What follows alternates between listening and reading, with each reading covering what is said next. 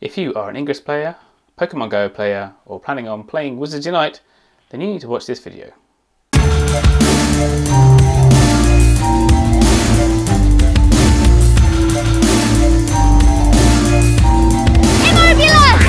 Hey magical or non-magical folk. Right, we are here to talk about points of interest. I am an OPR agent in Ingress, which means I get to approve and disapprove portal submissions, or Pokestop submissions, or whatever they're called nowadays. So in Ingress and Pokemon Go, you can submit portals. Okay, Pokemon Go is level 14, it's kind of restricted at the moment, but we are getting there. Coming up, we have examples of portals around the world, thanks to Gita from Portkey Adventures and Lynette from WizardsPhD. We'll have a guide on how to submit portals in Ingress and how it will work in Pokemon Go. And I'll have an in-depth look at the end of the OPR agent screen and how we assess your portal submissions. So now we're flying over to the States to join Gita from Portkey Adventures and then Lynette from WizardsPhD. Hi, I'm Gita from the Portkey Adventures. I live in Colorado and I'm going to show you some of the typical Pokestops that you can find around here. So right now I'm actually on the backside of this big Pokestop. It's this giant rock, and any kind of sculpture, anything that will tell you about anything of interest at all, try submitting that as a Pokestop because those work really well. Things that teach people about other things work really well in Niantic's eyes. So for example, this is the Bobby Memorial and it's got some inscriptions written on it. So definitely a good Pokestop if you've got anything like this around. And on the flip side of things, I'm actually walking through this big long tunnel because right behind me is another one of those awesome inscription stones. These are really, really fun to find, and I love learning things as I'm a Ravenclaw, so Pokestops are a really, really fun thing to me, and I cannot wait to see how they incorporate them and what they'll be called in Wizards Unite. So as you can probably tell, I am in a bit of a religious type of park. We did ask and they let us play here as long as we're not here on any religious holidays. So make sure to be respectful of any type of religion or community around you before submitting any Pokestops. Try to make sure that they're okay with it. There are tons of churches that I've seen deleting Pokestops and gyms because people are very disrespectful sometimes and they'll just go and play and leave trash everywhere. So be respectful of where you're playing. And there you go. This is not necessarily a point of interest that teaches you about something, but it is a representation for this corner of this Star of David. So that's probably why it was accepted as a Pokestop.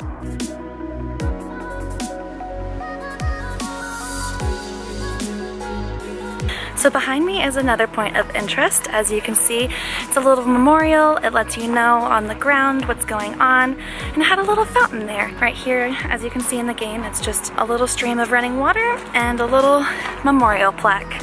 Nice and easy. Behind me is the very center of all of this. It's the Bobby Memorial Center, because it's the center of this big circle at the bottom of the Star of David. Sorry about how loud it is. Definitely a crowded area. People love hanging out over here. And for some reason, there's an extra Pokestop over here. It looks like somebody submitted an extra little point of interest. So that's a nice spot to be able to sit down and grind after you put on some lures. So right behind me, what do you know? Here is another plaque. But this one for some reason was taken away. So make sure to keep that in mind. Sometimes, for whatever reason, Niantic will delete Pokestops or gyms. And it could just be an issue of people disrespecting the area. Other good points of interest to submit as Pokestops or portals or whatever here in America are church signs. Most churches are usually accepted unless there's a problem, and park signs are really, really good. So if there's any interesting shops around, if there's any interesting statues, if there's a waterfall or a fountain of some sort, those can all be submitted and will usually be accepted. Hey y'all, it's Lynette from WizardsPhD, and I am going on a scavenger hunt for Pokestops around Tucson, Arizona. It's a gorgeous day in Tucson. It's 90 degrees and this is as hot as it's gonna be all day today. So this is a nice little end of summer treat. Tucson is a very beautiful city to live in. There's a lot of local art. So this is one Tucson mural, and then we're gonna head downtown, visit 4th Avenue, some of the major districts in Tucson, and see what's around.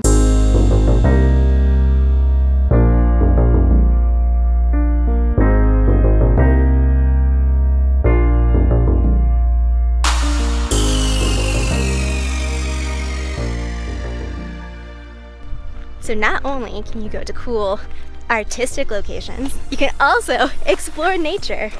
We're on a trail, climbing a mountain.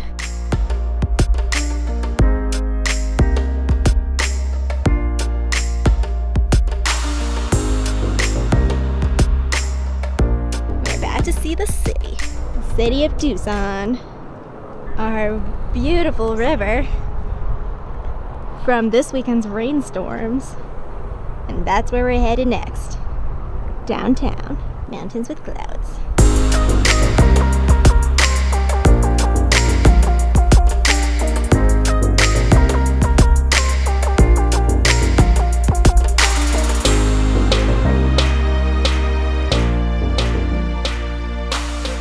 We're in a new district, or a developing district in Tucson. There's not many Pokestops, so we're gonna try to find some cool looking things that might be cool places to have a new stop, a new point of interest. And we're also gonna eat.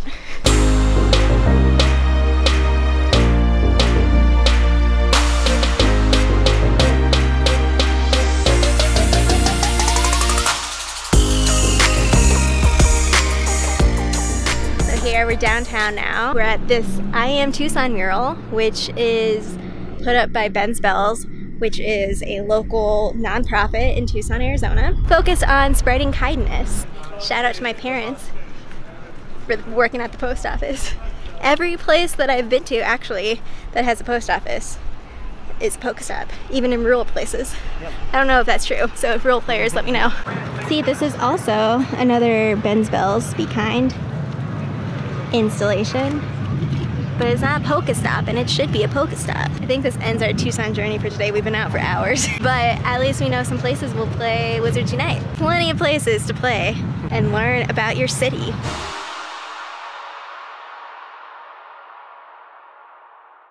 So a big thanks to Lynette from WizardsPhD and Gita from Portkey Adventures. Be sure to check out their channels, there's some great videos on there, and they went to a great deal of effort for this video.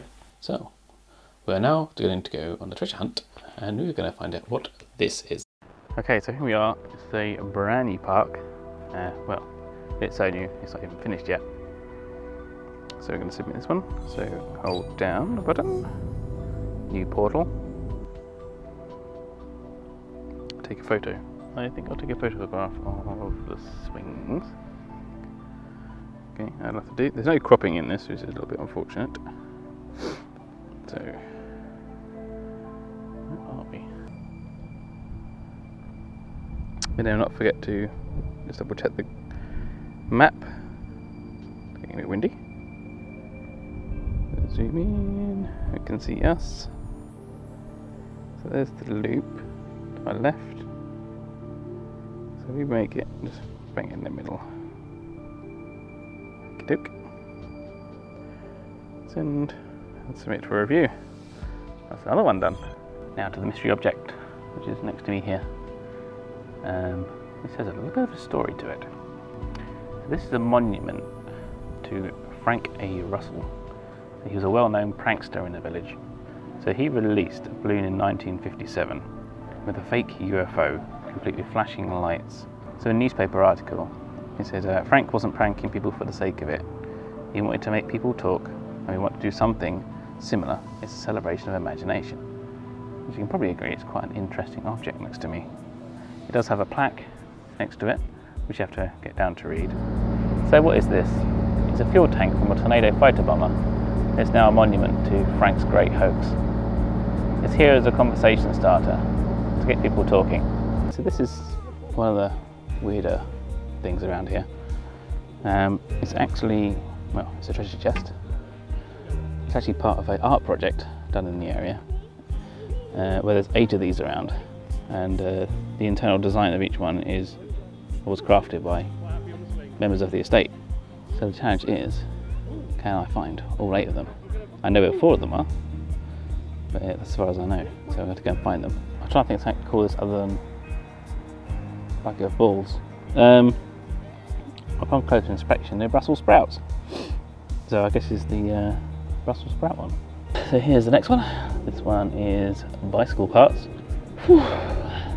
There's quite a way between these. Okay, this one is actual treasure.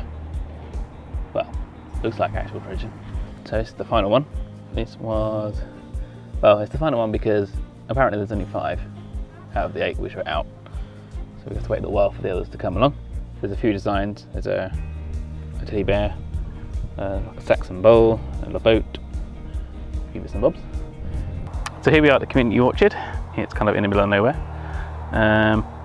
Portals tend to be like popular points of interest, so hopefully this will pass. It's not in the middle of a very busy area, and I'll just show you this image now, the drone going up, so you can see just how remote we actually are. So now we have a fair idea of what we can submit. This is what we cannot submit. Places without safe pedestrian access. All Pokestop nominations must have pedestrian access, otherwise they will be rejected regardless of the quality of the Pokestop. Private residences and surrounding private residential property. Locations that interfere with operations of fire stations, police stations and hospitals. Places on the grounds of childcare centres or primary secondary schools. Natural features such as landscapes, mountains, waterfalls. However, man-made points of interest connected with these natural features are great, such as plaques or informational signs. Objects that are not permanent, such as seasonal displays. And adult-oriented stores, such as liquor stores, adult entertainment, shooting ranges, firearm stores, etc., which is not a problem in the United Kingdom. So to give you a bit more of a clue on how to submit a portal and get it approved, here is what we see as an OPR agent. So here on the OPR screen, everything is based upon a star rating system. So is the title accurate? 1, no. Medium star is I'm not sure. And the full stars is yes. Is it historically or culturally significant? 1 to 5 stars again. And is it visually unique? So these 3 sets of stars at the top are not a deciding factor on whether a point of interest actually gets approved or not. The next set of stars, should this be a portal, is the one that does. 1 is a no, has to be justified, although that justification isn't sent to the submitter. Middle star is not sure. Not quite sure what happens when you say you're not sure. Maybe it goes to another OPR agent, not sure myself. And 5 stars for is definitely a portal. As we move further down the screen, we get to see the location. So we can check this on Google Maps and verify if it's actually a true location or not. If it's slightly out, as an OPR agent, you can go in there and just realign it to make sure it's in the right place. On the right hand side we have a duplication check, so we can have a look around the area, make sure that the portal is unique. So then we get to star rate the location accuracy. That means I'll give it 5 stars if I know where it is, and I'll realign it myself pretty much all the time.